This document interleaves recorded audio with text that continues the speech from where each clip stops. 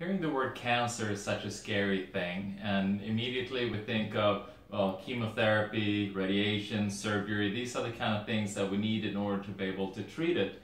And those are powerful treatments, but what we need to also think of is that the success of just doing that is not very good for the long term.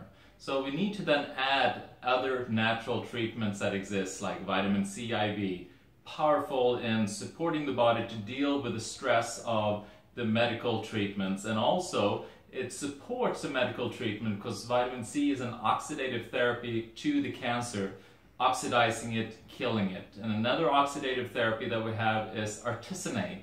And you can do that IV along with the vitamin C IV in order to be able to support the body to fight off the impact of cancer, and also nutritionally make the body stronger so the immune system can handle the assault of some of the medical treatments. So vitamin C IVs, artesunate IVs, we have mistletoe therapy, we have oxygen therapy, certain type of diets, we have low dose naltrexone therapy. There are all these different therapies that are available that can make you stronger and support your body to be able to fight off the cancer much more efficiently.